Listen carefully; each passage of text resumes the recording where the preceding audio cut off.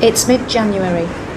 This is Stack Rocks on Castlemartin Range, where thousands of guillemots have returned to the stack to check on their nesting site for later on in the year.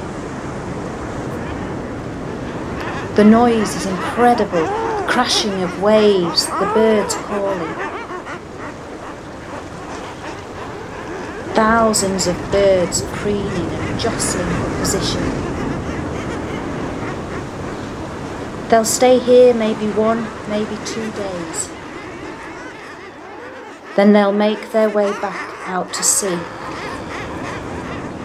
only to return again maybe in 2 or 3 weeks, just to check how everything is going.